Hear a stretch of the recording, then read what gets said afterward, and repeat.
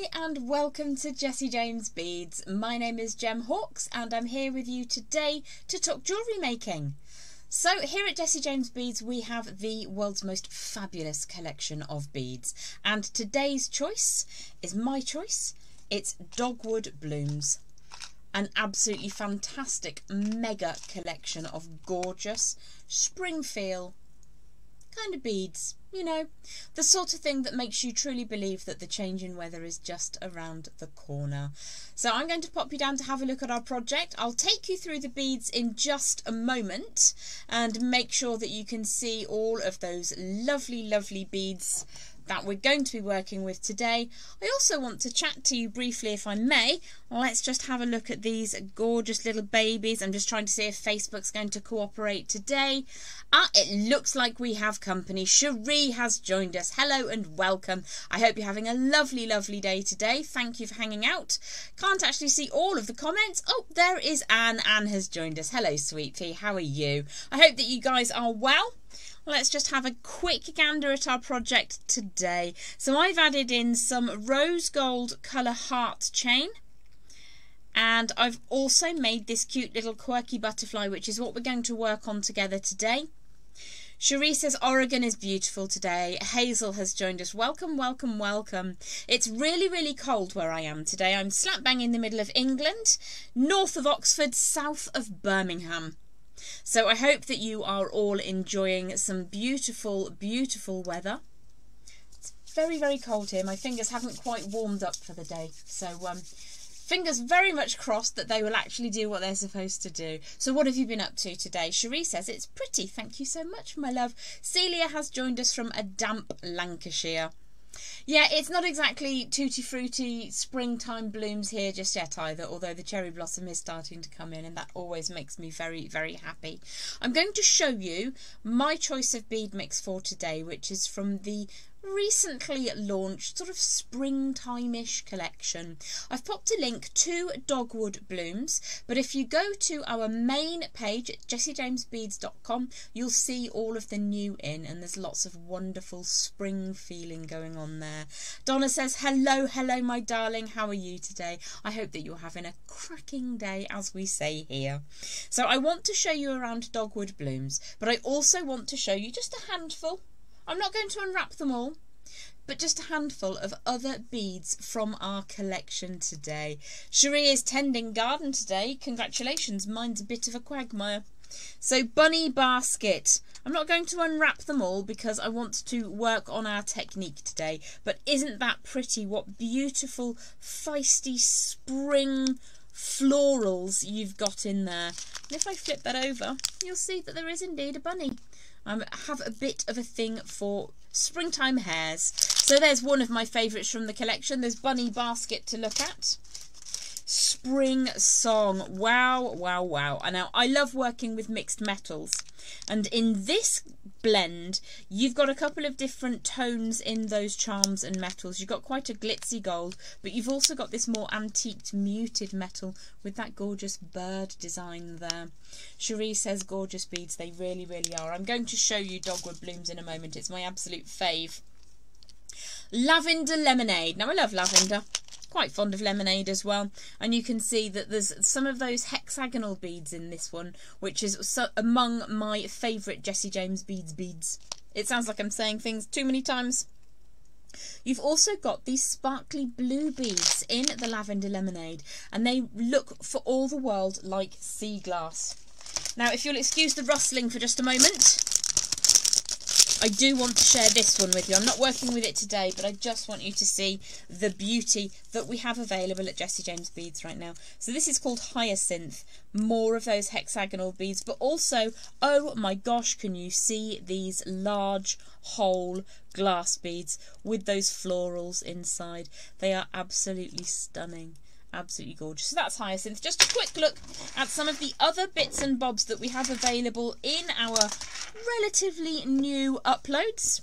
In terms of what we're working with today, Gosh, Anne says it's 90 degrees in California right now, 32 degrees centigrade. Thank you for the translation, it does help. Not feeling very well, have a cold, no COVID, tested negative. Well, hopefully you will soon feel better and the sunshine will give you some joy. Cherie says, love those girly beads, spring sunshine. Absolutely, I agree. Melanie says, hello, gorgeous, been way too long. Hope life has been treating you well. Thank you, my darling. I got to go and hang out in the big smoke last week and went to the National Gallery and saw some art that I've wanted to see for a very, very long time. So let's talk Dogwood Blooms. Not only is it a lovely collection, but oh my gosh, look at the pretty artwork on the label there. I'm a sucker for these things. Now, what struck me initially about this bead mix was how every single colour just blends beautifully with every other single bead. Right from the very, very glitzy and glittery clay rhinestone encrusted beads through to these large pear drops. You've got two of these absolutely fantastic enamel butterflies. You also get two each of the ivory flower and two of the rose coloured flower as well. I'm going to show you those a little bit more closely in a moment. But you've got two of these gorgeous butterflies as well. Annville, Pennsylvania is where Nancy's calling from. Thank you for coming in today. Teresa is in Tampa, where it's a balmy 26 degrees centigrade. That's absolutely perfect. That's my living and working dream temperature. These are such fun. Fan-shaped facets. Absolutely gorgeous. Almost the colour of an imperial topaz, but with a little bit of extra because they've got that demi-coating on them. We have got huge, beautiful rose-coloured bicones. There's these fabulous, very highly faceted barrel-shaped beads. Now they're gorgeous. That's an instant earring without too much trouble whatsoever. I'm a sucker also for ceramics. Ceramics and glasses in my bead mix is always a win. So we've got some beautiful ceramics with that gorgeous mottled effect over the top. So much more besides. We've also got some ridged pearls in here. We have got some slightly smaller beads in a lovely muted, sort of a, oh gosh, I don't know, it's almost like ivory but milky ivory. It's beautiful, really pretty. Kim says, hello Gem, I find myself saying bits and bobs. Love it, you're such a gem. Here in California, watching from my comfortable and cosy bed. Good morning to you, sweetheart. I hope you're having a beautiful day. Enjoy a restful one. Aloha to Bonnie Jean, who is saying good morning from Hawaii. I guess it must be quite early in Hawaii yet. Beautiful metallic there.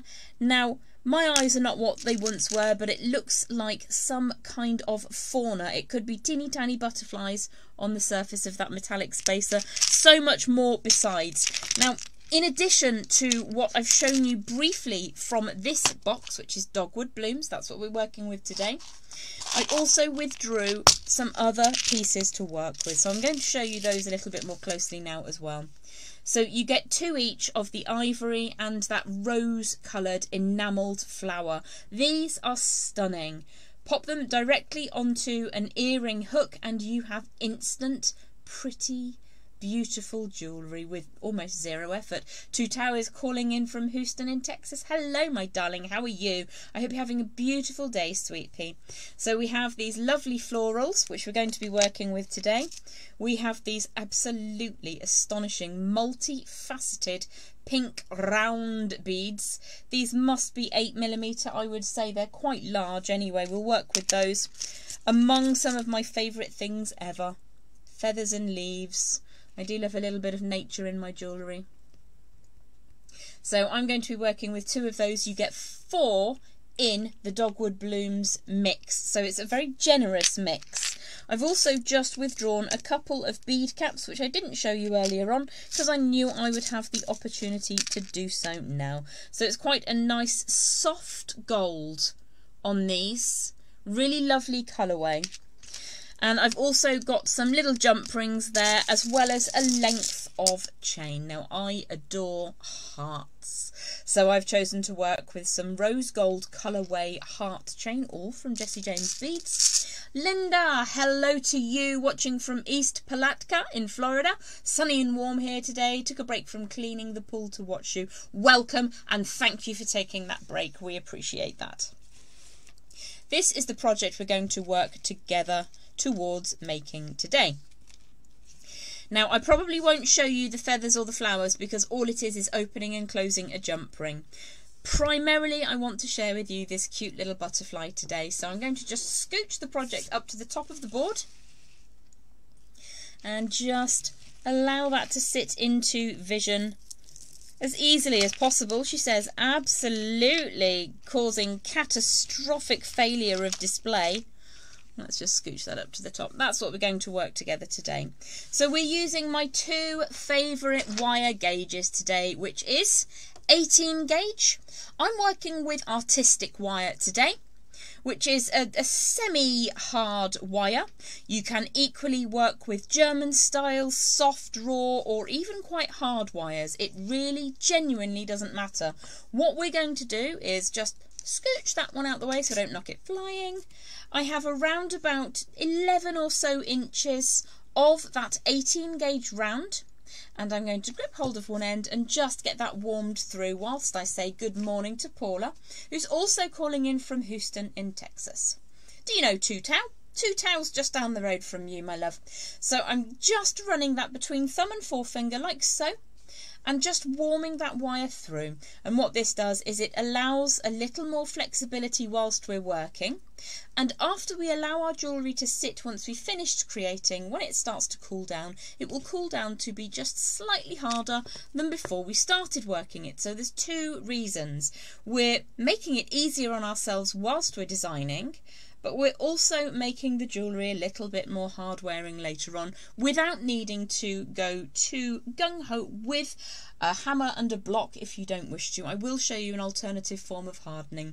When you're making a charm like this, you can use this as a pendant or as earrings or whatever you really want to as decor.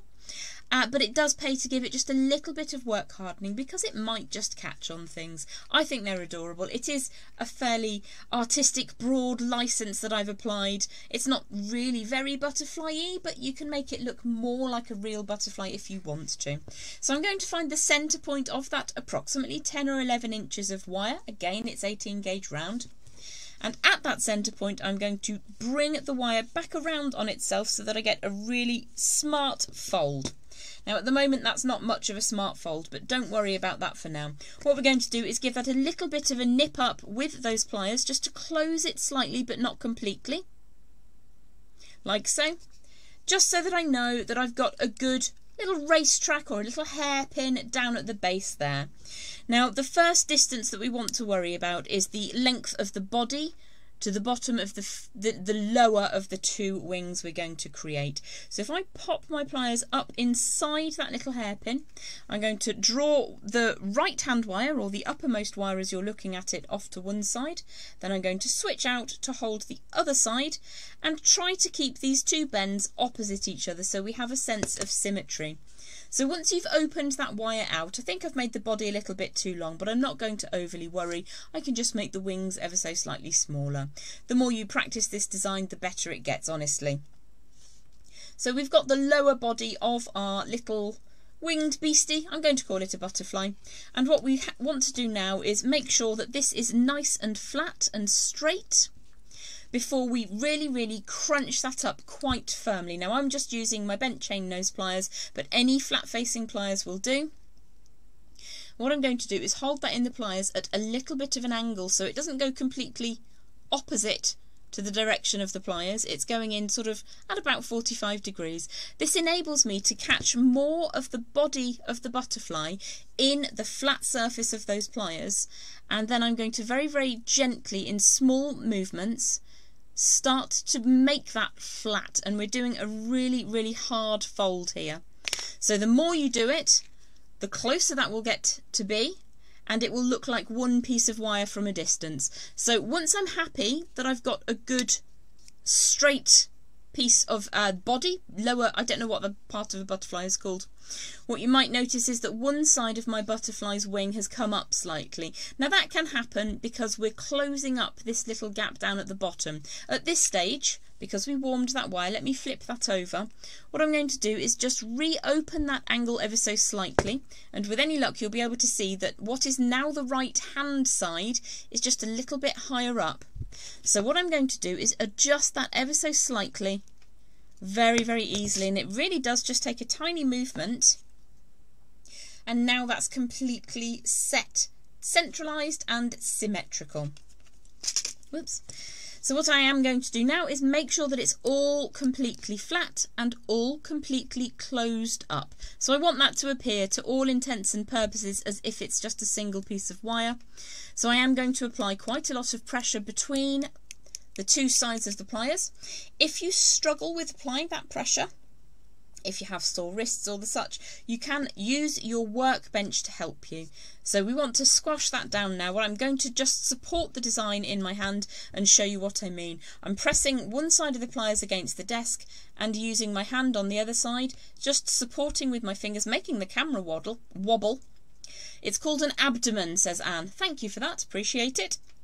So I'm crushing down now, and that has really flattened down the tail end of the abdomen. Thank you, Anne, for your Lepidoptera knowledge. So what we're going to do now is decide what kind of shape we want the lower wings to be. Now they can be rounded, they can be quite angular. You can go and look online at images of whatever butterfly takes your fancy. I adore swallowtail butterflies. So all you would need to do is try to keep them reasonably symmetrical. And in order to do that, what I tend to do is if I apply a move on one side, so I've brought the angle down a little bit more steeply, I will flip it over. Because it doesn't have a top or a bottom, it is the same from underneath and on top. It's so cold here, my rings are spinning, that's why it looks a bit funny. So every time I do something on one side of the design, I'm going to grip with the pliers on the other side and bring that down to match. And in that way, I have this sense of symmetry. And I also don't get too lost. It's very easy to forget where you did a left turn, where you did a right turn, how much you bent the wire by. So a little bit of warmth just on the next section. And what I'm going to do is to grip on one side of the wings there and just push up a little bit. And what you can do is you can generate quite hard bends using your pliers to begin with, like so. If you want that to be a little bit softer later on, you can absolutely soften it out. So if you can see, it's quite a hard angle on this side, a slightly softer angle on this side. So in order to make that angle a little bit softer, I'm just going to pop my pliers in. Teresa asks, could you carefully hammer the abdomen to flatten it? You absolutely can. What I would say is let's make the entire butterfly first. And then I'll drop in a block and hammer. If you don't mind muting your microphones for 2 shakes, I'll show you how you can hammer the whole thing, because then you know that everything is exactly where you want it to be. So let's make the next angle change. I've got the lower wings set size wise, so I'm just going to play around with these. You could make them diamond shape. What I might do is be a rebel and go for 2 angle changes on this side, and I'm just going to fold that wire down back towards meeting where it first comes away from that abdomen or that centre line. Now I'm not going to hammer it in that position. It's just a really good idea to get it as close to that abdomen line as possible. So let's pop those pliers in and push the wire back out and away. Now before we go any further, what we're going to do is flip the design over. You can rotate that around and try to match as close as possibly what we have already done on the one side. So I can see already that there is a little disparity between those 2 sides. You could put marks on your pliers if you wanted to record the exact distance, or you could actually measure them if you wanted to. I'm not very good at measuring things. I do tend to do a lot of estimates, or as I like to say in my kitchen, guesstimates. I guess, and then I throw the stuff in the bowl, and then I mix it all together, and either it works or it doesn't. So that looks fairly reasonably estimated to be similar. Doesn't have to be exactly the same, but if you want it to be, you can measure it. So I can see when I bring that down that that looks okay. It's not awful. What you could do if you wanted to is to create one side, pop it onto a piece of paper, draw an image around it and then match it on the other side. It depends on your level of accuracy that you require in this piece. So I've brought the wire back towards that centre line. I'll grip that tail of wire now and turn it back out so that I then have that symmetry once more. So that looks reasonably symmetrical to me. You, as I say, can take much more time to make it much more symmetrical if you'd like to. I feel that I need to just tweak that very, very slightly just to get a little bit better symmetry. And what we're going to do now is to bring the same level of tightness that we generated down here at the bottom of the abdomen, at the very end of the tail. And I'm just going to pinch these two quite soft racetracks into position now. Let me tell you a little tale of warning, a little word of warning. What I almost did then was to pinch that wire, that racetrack section together with my finger underneath. Now you can see that the tips of my pliers do leave little divots in my finger. It doesn't matter, that will go away in a second. Believe you me, if you do squish that together and you pinch the tip of your finger with those pliers, it really hurts. So what you can do is flip that up the other way and squish like so, and in that way your fingertips will love you much, much more. So you can see we've closed that up really quite tightly without damaging our fingers. Good afternoon to everyone from Danielle in cloudy PA. Hello my darling, how are you? So I'm going to, as I said earlier, just flip the design over because it helps me to work in a particular side. A bit funny like that. I struggle to interpret it with my brain going in the other direction. Anne says, been there, done that. And Margaret has sent us big red heart. Absolutely. Better a big red heart than a big throbbing fingertip. What can happen when you're squishing a race track hairpin into position is that it will flip up like this one has. If that happens to you, all you need to do is just carefully instruct the wire to return to that straight position, and then you can have another go, just nice and gently, slowly, slowly, and you will get there. So I feel like I want to close this side up again a little bit more. The reason I flip it over is because I can control the two ends of the wire. So I'm supporting either side of the loop that we're squishing. Whilst I squish that loop, if you control that, it's much less likely to flip. It may still do that. So you can see here there's minor differences in those lower wings. So again, you can spend a little bit more time getting those angles as sharp or however you want them to be. You know, it's your butterfly. You can play with that to your heart's content. So what I'm going to do, because my wires that have got the loose ends, they're coming up at an angle, and actually I'd quite like them to be a little bit more straight. So in order to achieve that, what I want to do is draw those lower wings out a bit. So I'll try and do that without flipping it one more time. There we go. So that means that I now have my two loose wires. They're coming away at the 3 o'clock position and the 9 o'clock position on my clock face. And that, for, well, when I'm designing butterflies, it just helps me to get everything exactly how I want to be able to see it. Helps me to visualise a little bit more. Now, I like the upper wings on my butterfly to be slightly larger. So let's just grab hold of that for a second. Let's have a look. Debbie says, hi everyone, sorry I'm late. My notifications don't work. Have I missed much? We're working with Dogwood Blooms. You will be able to re-watch from the beginning on replay. It's going to be here forever, and it will go onto the blog and to YouTube later, so don't fret, you can catch up. I'm working in 18 gauge wire. Whilst I grip hold of the butterfly, what I want is to have the next angle change take part past the point of that lower wing. I want my upper wing to be larger. So if I just put my hand in a funny position and just push that wire upwards, you'll see what I mean. So I'll do the same on the other side. It's really weird for me to not just flip it over and do it exactly the same on the same side. I'm trying to be more inclusive, but yeah, my brain doesn't always work, so there's that. So we've got two wires now coming away at funny angles, and you can decide if you want a diamond-shaped wing or if you want a nice, smooth, rounded wing, whichever you want to work with. So this is JJB Boutique Collection. Oh yes, they are beautiful. In case you missed it at the head of tonight's show, I did show a couple of strands from the rest of this collection. There was Bunny Basket, Lavender Lemonade. Let's have a look. This absolute beauty, Spring Song, was shown. And we also had a quick look at Hyacinth. Oh my gosh, so pretty. Really, really lovely collection. I'll just show you the rest of Dogwood Blooms real quick, actually, because it is a real treat. Look at these. Gorgeous, gorgeous beasties. Absolutely beautiful. So let's make those upper wings, shall we? I'm just going to turn the butterfly onto its side because it's easier for me to show you. I'm going to go for a slightly diamond-shaped wing up at the top here. So I'm going to bring the wire back. So I've got this quite angular end section. And then bring that wire back down to that central body part, that central abdomen part. Now if I grip hold of that wire at the central point, I'm going to push the wire back upwards. That's going to become... That quite often happens to me.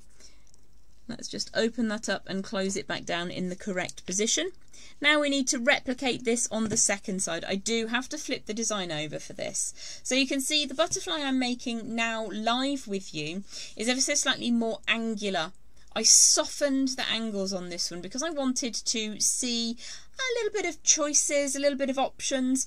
You can obviously be really, really fanciful with these lower wings. If you want to check out, go to your favourite search engine and have a look up swallowtail butterflies. They are some of the most exquisite creatures on this planet. Really, really pretty. So let's push the wire back up and inwards to generate that diamond kind of shape. I think that might be slightly too long. If it's too long, I can just very gently move that curve on a little bit. And then we need to bring that wire back down to the central point. Again, as I mentioned earlier, you may have missed it. You can do just one side of your butterfly and then draw it onto a sheet and match that by hand. It's entirely up to you. So let's grip that wire that we have just crossing over the central point and push that all the way back up to the top.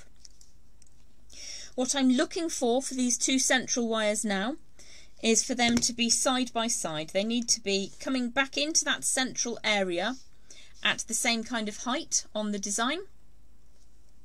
And I want them to meet at the same level as well. So if I pop that down, this is one of the reasons I keep straight lines on my boards. It really is helpful in designing to have access to that. And also it's slightly prettier than a plain white sheet of paper for you. I'm now going to trim away some of the excess wire. We started with around about 11 or so inches. I want to have a good 2-inch length up here at the top. Just to begin with, I'm going to trim away those excesses. It gives me an opportunity to ensure that I have nice, smooth, flush cuts on the ends. And also you can decide whether you want quite large coils up at the top, or if you want quite diminutive ones. They don't have to be closed coils, but I'm going to show you with a closed coil now. I'm just separating those out very, very gently before I jump on in with the very tip of my rounder nose pliers and rotate that around and around. So I'm going to start off with slightly open coil on one side. Ideally, it would be best if I could recreate that so that we get that sense of symmetry, but you know, you're not a machine, you're a human being, and you're allowed to have slightly obscure, slightly different, slightly asymmetric designs if you wish. So what I'm going to do now is just start to coil that around ever so slightly, and we still need to end up with a bit of a gap up here at the top. Now the gap that you have there, it's whatever you want it to be. It can be a small gap or a large gap. You do need to have an amount of wire here that is free for us to wire everything together with that lighter gauge. So we've started with our approximately 11 inches or so of that 18 gauge round wire. If you wanted to hammer, and I'm not going to go very, very hard with this, I have a very, very tiny little toffee hammer that I can use on air. But if you have your sound turned up and there are small children nearby, maybe you want to just turn me down ever so gently for a second. Are you ready? Sylvia says, I raise monarchs and swallowtails. I love this. Oh my gosh. Please, please, please send me photos later. Are you ready? Hammering time.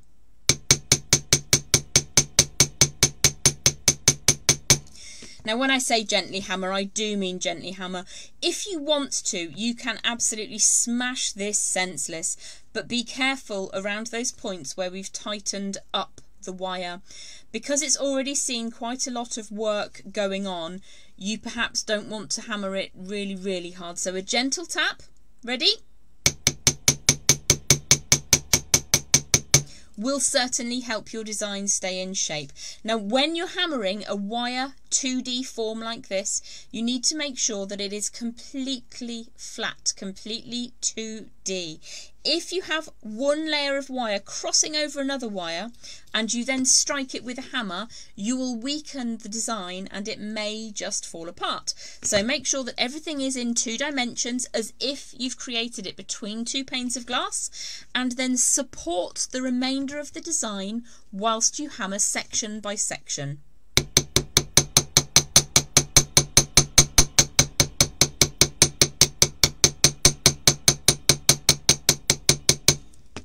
So I quite often use a bead-along chasing hammer, which is perfect for a piece like this because it covers quite a lot at a time. However, when I'm doing live broadcast, I prefer to use a small toffee hammer.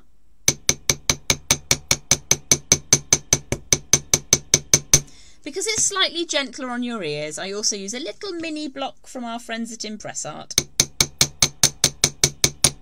I think that's quite enough of that. Let's pop that back in the box. So just a very gentle amount of hammering will really change your design and give it a lot more rigidity. What we're going to do now is find a scrap length of 26 gauge. This is around about 12 inches.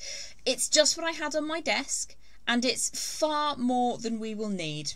What we want to do is to wind onto one of those sides. So if you can gently prise that apart, please be gentle, especially now you've hammered it. If you are not gentle with this, you might find that you cause a fracture. If it helps you, you can open that sort of a little bit more like so, just so that you don't cause any issues. What I'm going to do is a very, very simple 3 and 3 figure of 8 or basket weave. So I'm just going to grab that wire and rotate it 3 times around one side.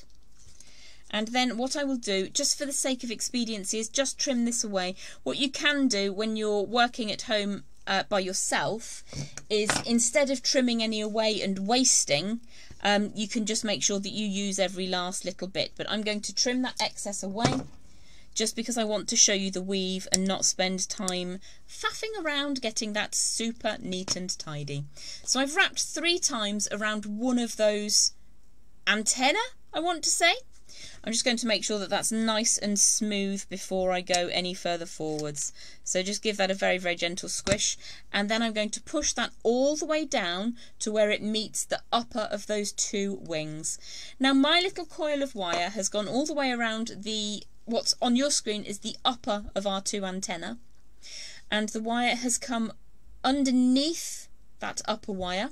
So what I want to do is take it over the top of the lower wire. The collection I'm using right now, Debbie, is Dogwood Blooms.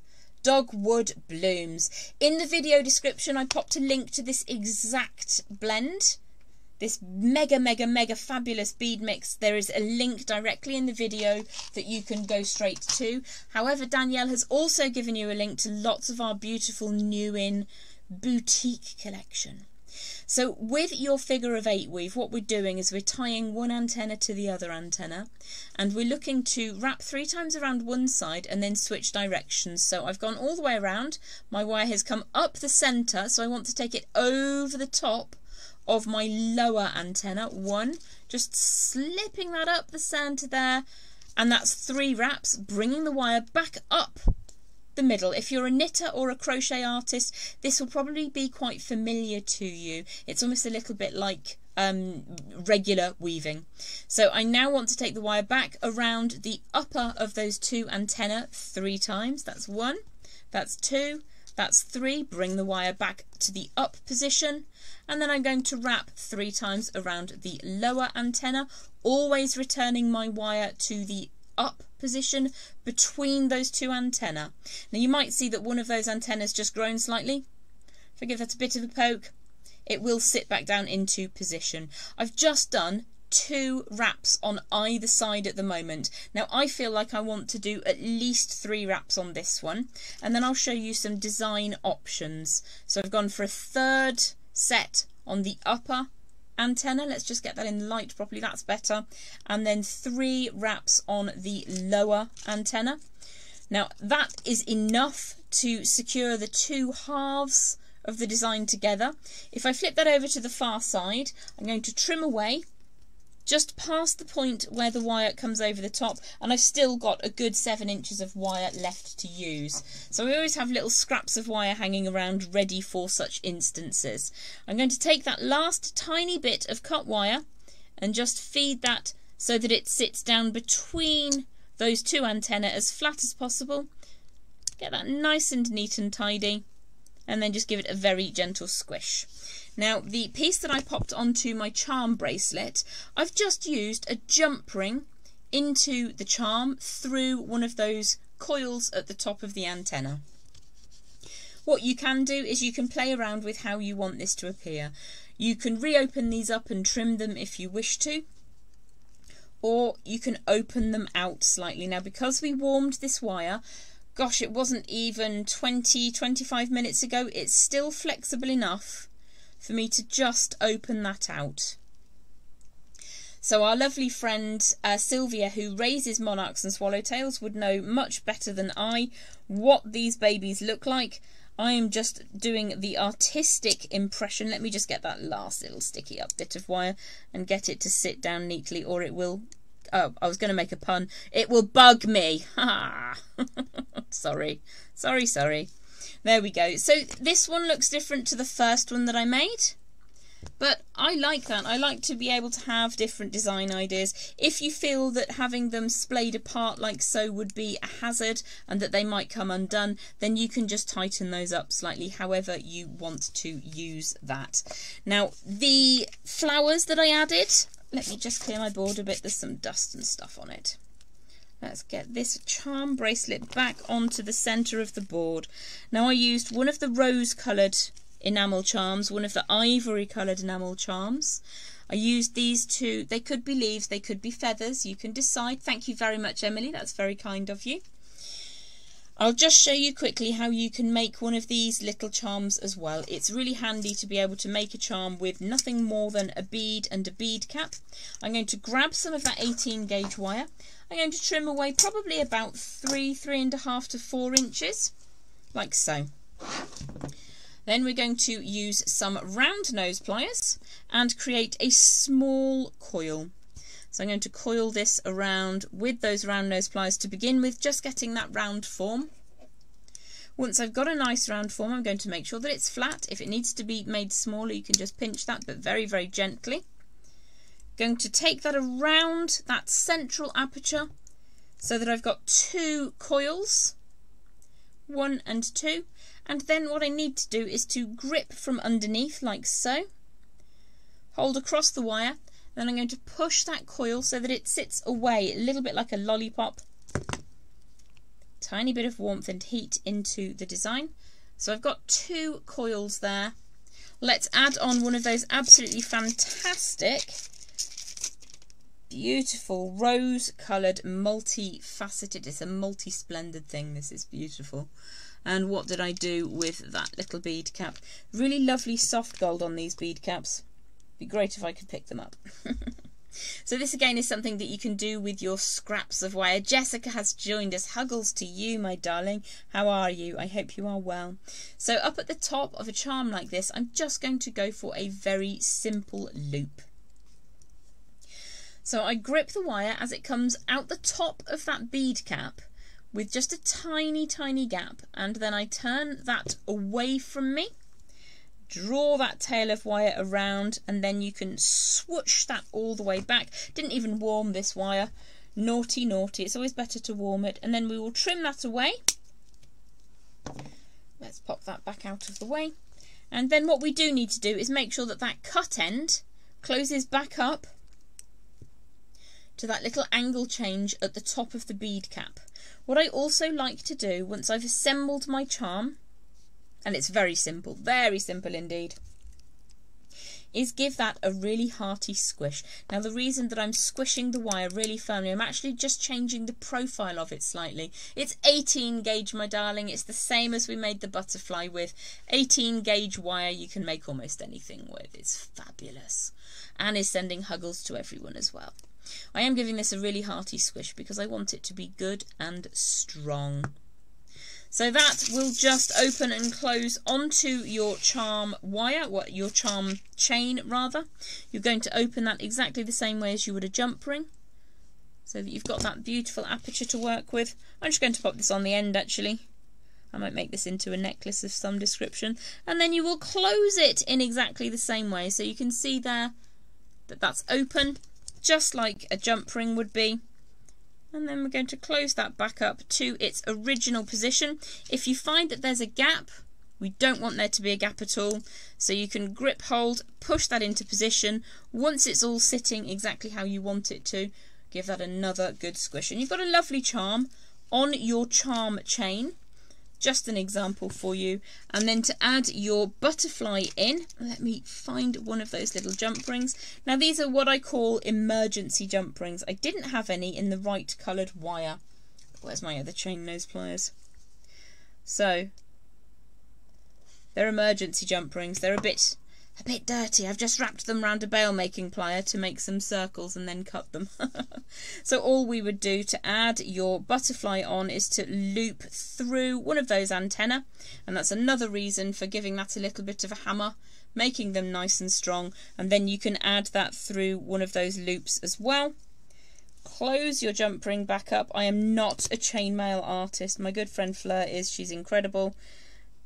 Chainmail, I can do like 2 basic weaves, that's it.